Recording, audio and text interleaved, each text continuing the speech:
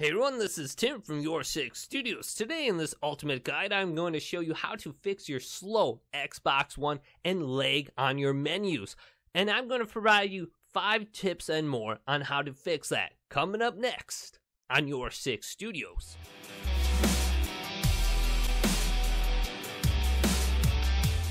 Now, the first step, I'm going to show you how to refresh your dashboard on your Xbox One. And this is very easy. If you press the left trigger, right trigger, and Y at the same time, you will see all the menus and icons on your Xbox One dashboard refresh. Go ahead and try this out and see if this helps fix your lag when you're going around the different menus. And this will also help speed up your Xbox One. So if that doesn't help, go to step 2. Now press the Xbox button on your controller and bring up the side menu. Scroll to the right to the System tab and down to Settings. Scroll all the way down to Disc and Blu-ray. Then go down to Blu-ray. And then go down to Persistent Storage.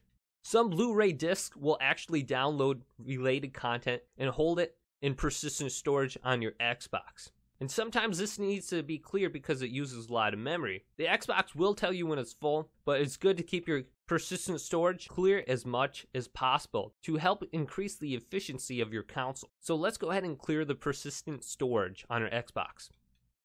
Now it won't say like confirmed or yes or anything. Once you press the button, it will be cleared. Now let's go over to step 3. Back out of the menus, now scroll up to Network. Select Network. Then go over to Network Settings. Go to the Advanced Settings. Scroll down to Alternate MAC Address. And we're going to want to clear these settings also from the alternate wired MAC address. This will force you to restart your Xbox One to apply the changes. And let's go ahead and restart our console after this step right now, and then move on to step number 4. So my console has completely restarted and the new settings have taken effect. Now for step 4, go ahead and press the Xbox button once again and bring up that side menu and go over to Settings. Now scroll down to Power and Startup, and then go to Power Mode and Startup, and then scroll to the right to Power Mode. Now your Xbox by default is going to be on Instant On. Now here's something you can try. You can try changing your Xbox One from Instant On over to energy saving. There have been some reports that this does speed up your Xbox One interface a little bit. However, there are some drawbacks, like you won't be able to download games when the console is off, and it will take longer for your Xbox One to start up. So try this as a last resort and let me know how it goes down in the comments below. Same thing for step number 5. There have been reported increases in performance, but there may be a degradation of quality for your resolution. So let's go back to the settings menu and then scroll up to display and sound, and then go to video output. Now if you're using like an Xbox One X or an Xbox One S and you have your display set to 4K, people are reporting that having it in 4K for your display, the menu interface runs a lot slower.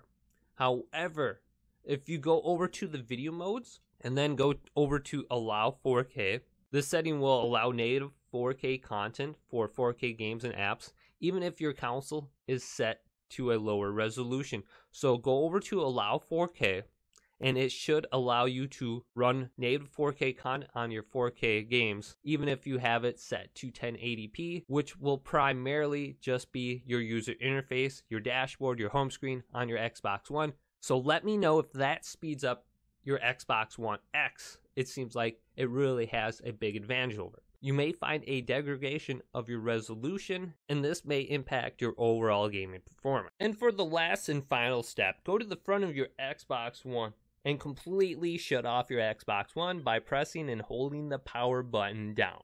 Hold it until your Xbox One turns off, and this will completely turn off your Xbox One. Now go ahead and start your console back up by pressing the Xbox button.